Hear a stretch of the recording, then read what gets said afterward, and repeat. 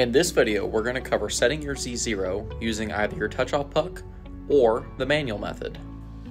After our bit has been secured, we can plug in our touch-off puck and place it on either the top or at the base of the material.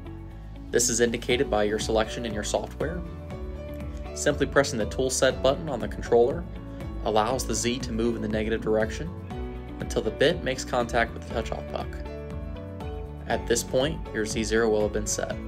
When setting your Z0 manually, you're simply going to bring the bit down to the surface of the material and press the Z0 button on the control. When using fragile bits, it's recommended to touch off manually. Use the controller to jog the tip of the bit to the material's surface. A quick tech tip here. Use a flashlight to help you determine when the tip of the bit has reached the surface of the material. When the shadow and the tip of the bit both meet, you can now press the Z0 button and set your Z at 0.